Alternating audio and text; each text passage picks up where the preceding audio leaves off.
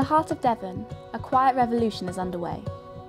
Driven by enthusiasm and a passion for nature, school children across Exeter are learning that they can be world changers. This is the story of Devon Wildlife Trust's Wildlife Champions.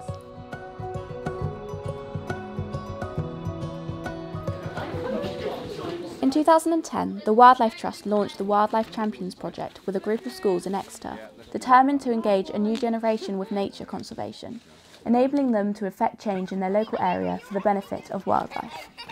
Classrooms are great, you know, I was a teacher and I believe in all that kind of education, but there are just some children, in fact probably all children, need to be outside, but some come alive outside. You know, the problems that they face, the difficulties they're having, the struggles to behave in school, you just don't see it. And that's what it's about. It's about inspiring them to see that there's another way. It's about inspiring teachers to see that kids need something different all the time. And we just love doing it. I work with children that don't have English as their first language, never had much contact or participated in any learning.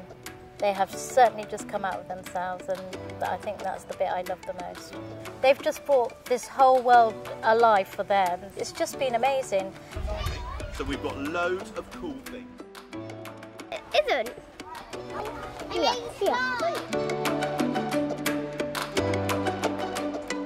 It's falling in. Thanks to the support from the players of People's Postcode lottery, the work has expanded, allowing students of different backgrounds to experience nature firsthand. One of the schools to benefit from the expansion in the project is Exeter. I found a woodland area at the back of a school that was being unused, and as a science teacher I wanted to take advantage of it and use it as a resource for our students. It was so overgrown that I felt I needed a bit of help finding out what to do with it and how best to use it, so I contacted Paul at Devon Wildlife Trust, and he came and had a look and encouraged me to join the Wildlife Champions. I recruited a team of students, and over the course of a year we opened up the woodland area, we've established a nature trail, we've started to establish wildlife habitats, and as time has gone on the students have got increasingly independent and they're starting to kind of make choices for themselves about what they want to do, clear the path, pick up litter. Week on week we're making progress, and you can see the effect it's having. On your feet. On your feet. Come on then, ready? Here we go. One of the first schools in the project was Stoke Hill Infants and Nursery.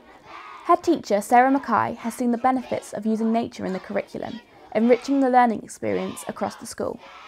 Absolutely amazing. They're inspirational. They've come in to support the curriculum. And what started as a small partnership has really grown and grown. We've shaped our curriculum around their expertise and their involvement, and I've noticed a huge change in children's attitudes and behaviour and learning and just pure enjoyment of coming to school. A food. Brilliant. Amazing. One of the challenges facing wildlife conservation is the idea that children are increasingly disconnected from nature. Making time for experiences outdoors within the school day has been one of the highlights of the Wildlife Champions project at Willowbrook School. We get a real variety of children here, a lot of children who haven't been to the beach before, being outside, exploring what's around them, they get excited.